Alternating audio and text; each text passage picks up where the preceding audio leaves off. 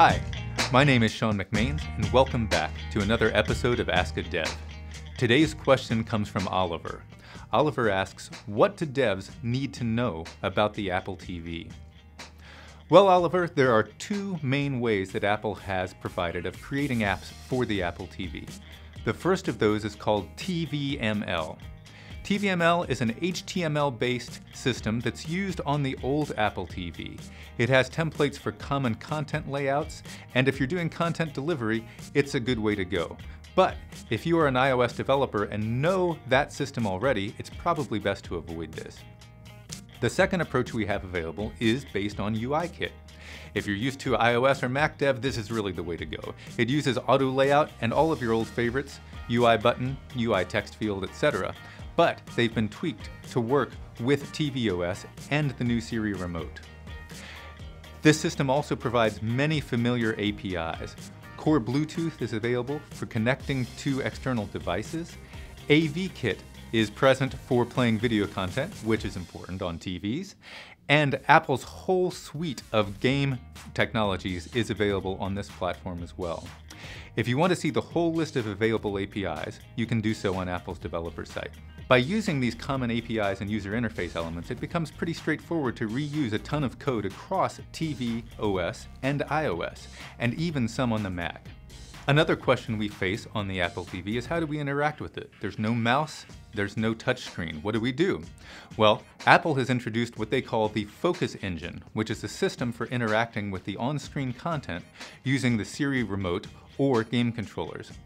The way it works is it highlights a single item on screen and allows the user to move among the items with the Siri remote's trackpad or with a game controller. Apple's done much of the work for us with the common UI elements. Broadly, what we need to take care of is telling the system which items are eligible for focus, and if we want to do something special with the animations, what the animation should be as an item comes into or comes out of focus. There's also a little bit of extra work around some of the more complex container elements like table views and collection views, but for the most part, this is all easy stuff and you'll have no trouble with it. Another thing that as developers we'll be needing to think about is the parallax art. The tvOS system uses a lovely subtle parallax effect on lots of the user interface elements.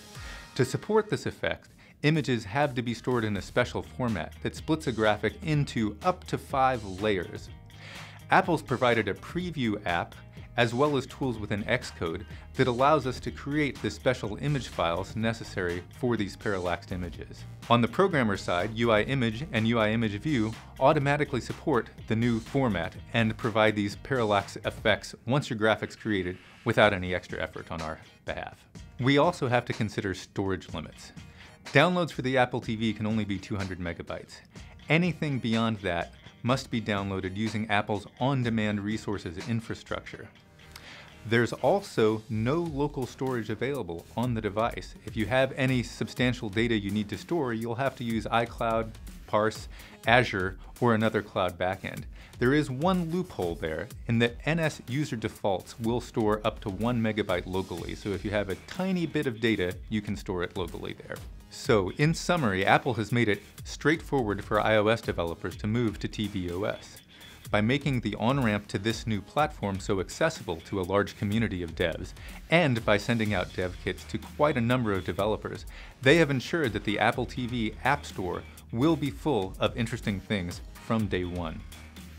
That's it for today's episode. Make sure you tweet your questions to #AskADev or leave them in the comments.